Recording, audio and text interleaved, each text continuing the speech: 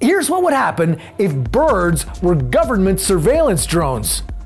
The Birds Aren't Real movement began in 1976. It detailed a conspiracy to eliminate all birds with a deadly virus.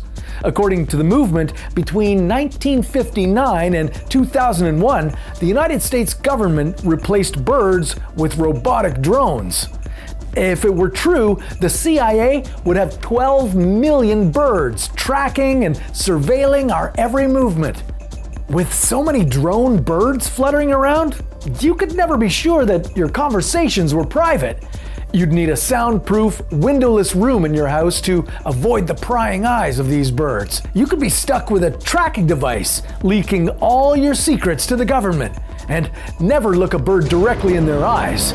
Their eyes could be scanning your retinas to steal your information. So